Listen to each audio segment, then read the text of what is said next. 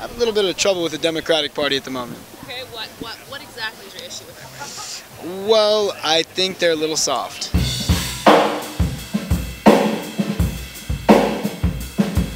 Previously on Young Politics. I really wanted to do a show like this for personal reasons. There's something about spending years in Hollywood that can put even the most grounded person out of touch with reality. I definitely gotta get to know them one by one. Even taking it a step further, I think we can begin to find out why there's such a large population of people our age who don't vote. So libertarian is someone that believes in sticking to the Constitution. I don't think that the government should have a say in personal drug use. Everybody to have the same opportunities, the same rights, regardless of who you love. I mean, we're just like everybody else.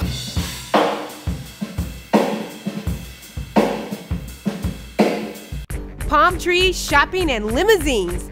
You never know what you might see on the streets of Hollywood. Try a set of horse cops, spending taxpayers' money and working hard. LA or Milwaukee, I love it. Do that. It's Milwaukee. Milwaukee. Exactly. Okay, so they're just friendly, huh? The horses are too. My production team was taking a short break before meeting up with Marissa. Now my cameraman for the day, the fearless Mack Hodges, was super ready to get the horse cops to talk politics and give an opinion about the previous presidential debates. Oh boy. Come on, dude. You don't want your political views? We're professionally not allowed to have a public opinion. Sometimes they're top callers. What about an individual opinion? Yeah, I'd have to go change. You'd have to have another outfit on. Now Mack would make a great politician. He's bold enough to ask questions in sticky situations, and he doesn't give up. So they really won't let y'all have an opinion of your own? Wrong answer. Not in uniform? You can't even say if you're for more money for police or not? Right. Police should always get more money. I just want more money. When we're wearing the uniform, it represents the city, and they're saying you can't speak for the city. All that.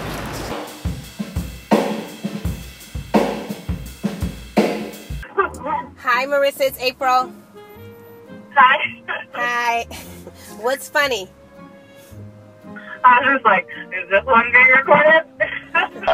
Yep. It is. So, listen, have you made it to the park yet? Yeah, I'm here. I'm just sitting and reading. Listen, I'm on my way. You have your yoga clothes on? I do have my yoga clothes on, so get excited.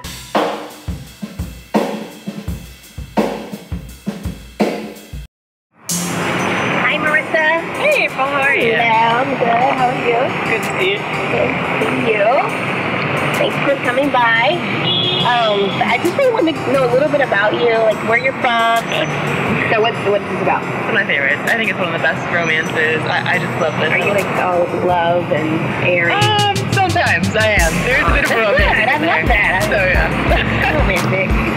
I went to undergrad at UC Irvine in Orange County. What did you study?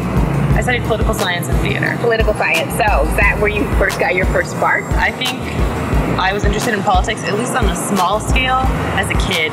My parents are not very political. It's not like we don't talk about it around the dinner table. It was not anything like that. Not at all. You're not like eating like meatloaf and mashed potatoes? Not at all. Like it never came up. But then every now and then the news was always on. It really did tie in. And I had a really great high school in Indiana, and they had us, they gave us an opportunity to work the polls on election day, and it was an amazing experience to sit there and be able to just be like, I'm a part of the democratic process, even if I'm just standing out here handing out, party literature, or if I'm actually inside working the polls. It was a great experience, and it kind of gave you this sort of ownership. My big reason for doing this show was to show how everyone comes from a diverse background. And I think everyone's background plays into either how active they are or how maybe not active they are. So why do you think more young people, are not as engaged? I think there is this sort of sense of, it doesn't affect me. I'm not an adult yet. I can live my life sort of like, yeah, life's a party. Guilty. And what incident this year happened in the U.S. and our country that was disturbing to you? I think the Citizens United case, it was just a really interesting thing to see, this sort of shift in, let's talk about not spending a lot of money on campaigns, and suddenly we're going to make it a blanket, let's just spend as much as we want.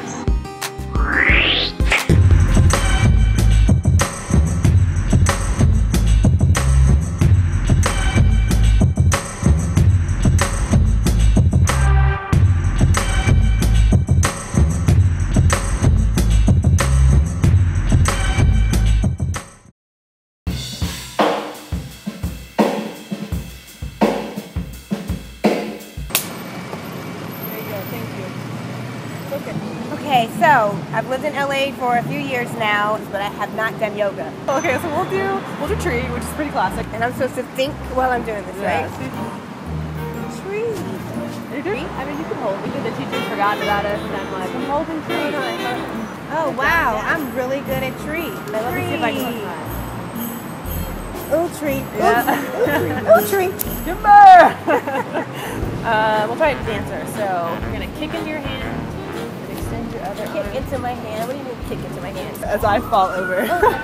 Romney was really, you know, he was a little hyper. Yeah. I felt like he was really like, you know, he needs to do this dance move. I'm feeling really centered.